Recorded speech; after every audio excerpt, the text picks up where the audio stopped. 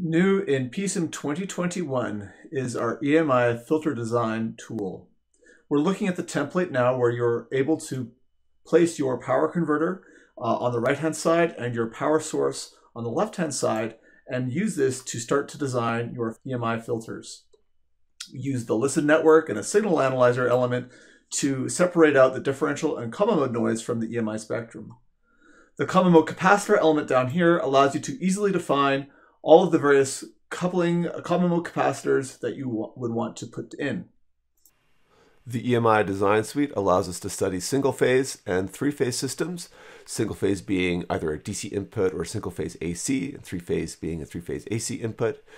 In this system here, we have a Vienna rectifier with the three-phase source. We have the three-phase listen network connecting to the three-phase signal analyzer to separate the differential common mode noise components. The filter. For the filters, we can use an L-type, a pi-type, or a T-type, and these are all the three-phase filters.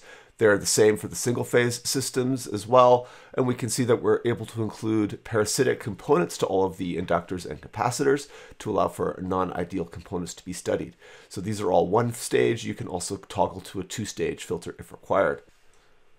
Additionally, when we consider the listen networks, we have several different listens dependent on which standard you're going to be using. These are for single phase. We only have the one three-phase listen network right now, but we have several for single phase systems, either DC or single phase AC. And there is a ground plane element which allows you to define a non-ideal ground connection point between all of your coupling points. So this is the three-phase EMI design template here with the Vienna rectifier. And here is a phase shift full bridge converter with the element in use, the power supply on the right-hand side and the source on the left-hand side. And you can see common mode capacitors have been placed throughout and are defined on the left-hand side here what their values would be. We're using between 500 pico and 50 pico. When we run the simulation without the filter enabled, we can see in our time domain simulation what things look like. Our output voltage we see is stable at around 400 volts.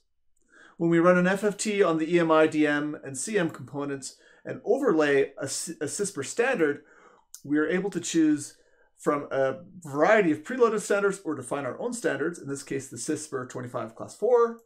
We can see that we are failing in all aspects. So what the filter design tool does is we need to identify problem frequencies and how much attenuation is required, and we insert that into the filter. And when we design the filter and run with the filter, we get this waveforms now. So we see we're still stable at 400 volts, and our frequency spectrum here is now very different. And we can see now that when we overlay the CISPR standard on top of the new noise spectrum, that we are now passing nicely. This is our design tool. It is appropriate for power supplies and for motor drives. Here's a motor drive example. We see again the motor drive on the right-hand side, the power source on the left-hand side, and our common mode capacitors have been placed throughout.